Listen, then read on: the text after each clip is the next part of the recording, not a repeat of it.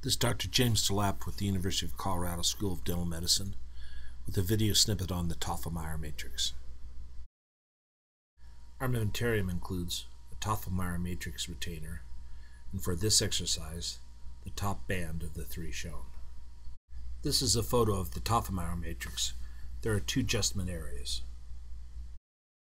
The most distal adjustment area secures the band to the matrix and is shown between the thumb and the index finger. The second adjustment area, shown between the thumb and index finger, tightens the band around the tooth. The vertical and oblique slots that hold the matrix band appear as black and silver lines at the top of the retainer. When placing the retainer, the open end of the horseshoe should point apically. The orientation shown would be for a mandibular tooth. Take the metal band and fold it in half, forming a circular loop in the middle of the band. The orientation of the band shown is for a mandibular tooth.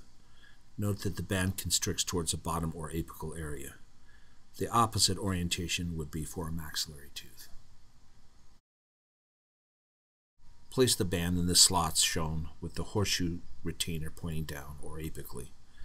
Notice a large circumference occlusally and the smaller circumference apically. There are three positions the retainer can accommodate: straight, to the right, and to the left. This is an example of an incorrect setup of the Tofflemire matrix for a mandibular tooth. Notice the horseshoe area is pointing down, which is correct, but the band is in upside down. Again, this is the correct orientation of the horseshoe-shaped retainer and the matrix band for a mandibular molar. The final step prior to placement is to make the oblong matrix band into a circle so it can be more easily placed. This rounding is done with your mirror handle. The matrix band is placed, tightened, secured with a wooden wedge, burnished up against the adjacent tooth, and inspected to make sure the band seals even in the most apical areas of the tooth preparation. One of the most common errors is not tightening the most posterior adjustment screw that affixes the band to the retainer. This error causes the band to fall off as the second adjustment screw is tightened when securing the band to the tooth.